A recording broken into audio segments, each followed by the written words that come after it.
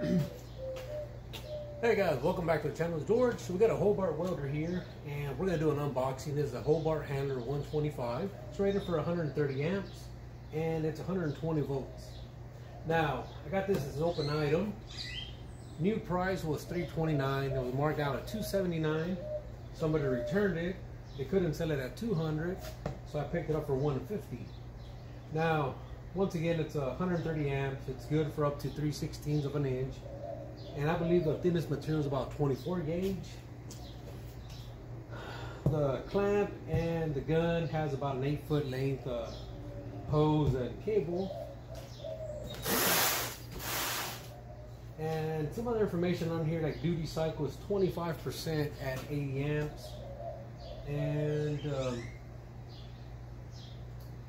where was I? Yeah, that's about it. And I believe it's ready for MIG gas, but it doesn't have a regulator, or it doesn't come with one. Now this is a heavy machine. I estimate being over 40 pounds easily. Yeah, it's heavy.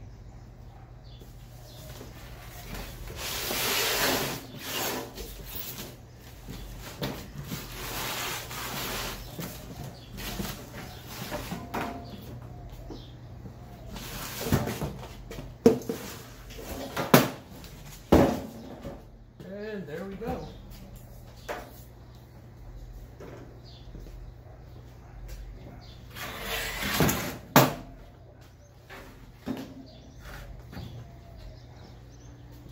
Alright guys, so here's the front of the machine. You got two indicators here and two dials. The top one will be your wire speed, which I believe is 10 to 100. And then your voltage setting, which is 1 to 4. You got your on and off, and LED light here for overheating, and no indicator for on, just the rocker switch here with the 1 and the 0 there.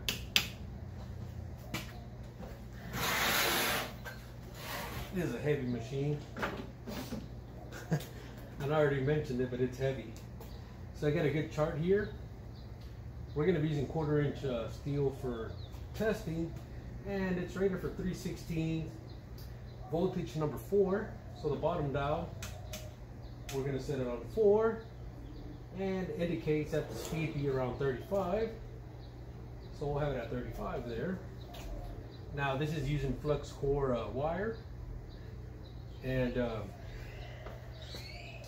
somebody assembled this. So this is a DCEN. And I don't know if y'all can see this. The feeding mechanism is mostly plastic, which is kind of a disappointment. Other than that, there's not much on here to look at.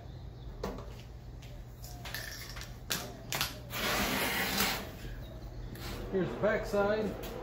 You got your inlet for your regulator, your circuit breaker.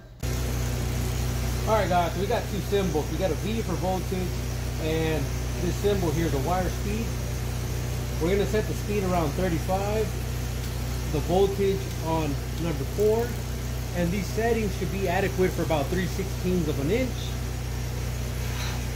Now I got some 1/4 inch plate here, and we're going to do 2 small tack welds and then throw a weld on here and see how it does. So we're going to turn it on.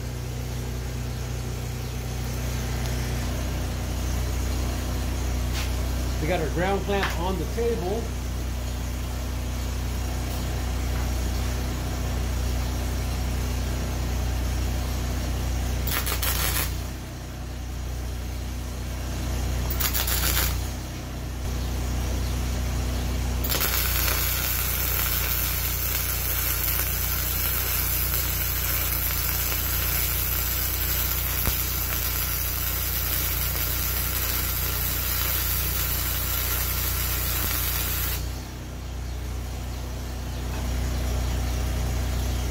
Now I'm going to get my grinder and clean that up.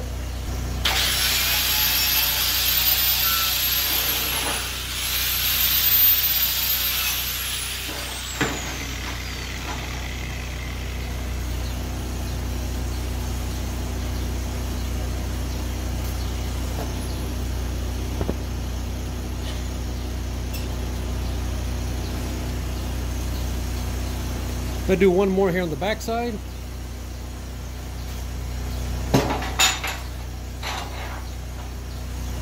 Oh, and that's the penetration there, which it did pretty good here on 1/4 inch.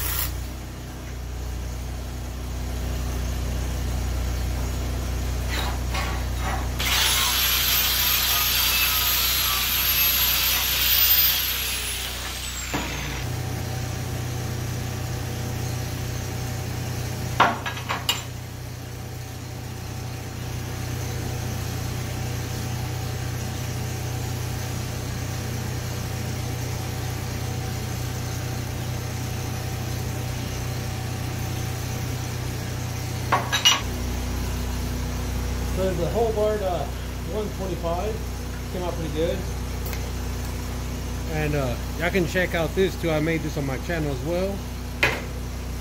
Works good for the MIG gun there. Alright guys, so hopefully you guys enjoyed the video. It's a very basic machine. I wish it had an indicator when it's on. The only light here is for thermal. When it's overheating, it'll, or it should turn on. I haven't used it much to see that, but that's all we're missing on here, an indicator for the on position. Other than that, I think it came out pretty good.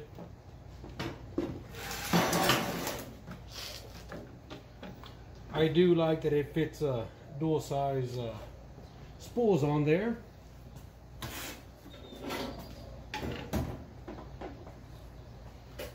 Hopefully I can see the, like on this one I have a 10-pound spool, 4-pound. And some of the key differences right now is this is all metal construction. On this one, this is all plastic. Other than that, I mean, it's pretty similar.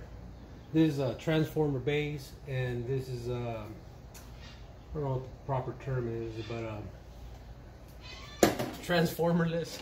It's a lot lighter. Probably weighs maybe about half of what this weighs. This is a heavy machine, like I said. It costs about 330 bucks. And like I said, the welds come out pretty good. Let me get my gloves before I burn myself. It won't be the first time either. So I think the welds are decent for flux core wire. You know, still practicing first, second, third weld on this machine.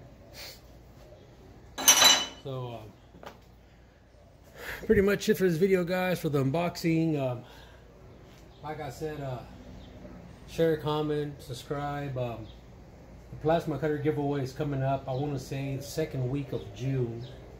So second week of June, it'll go to somebody new, and not somebody new, but it'll have a new owner. And we'll see what else we give out. So hopefully you guys liked the video, like I said, and see you on the next video. Alright guys, so here's the feeding mechanism. All this is plastic.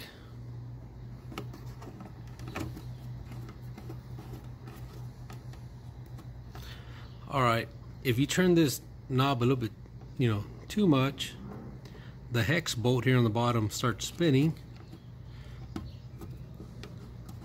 So might jump a bit on you. And here's a plus and the minus in case you want a positive or negative on your electrode there.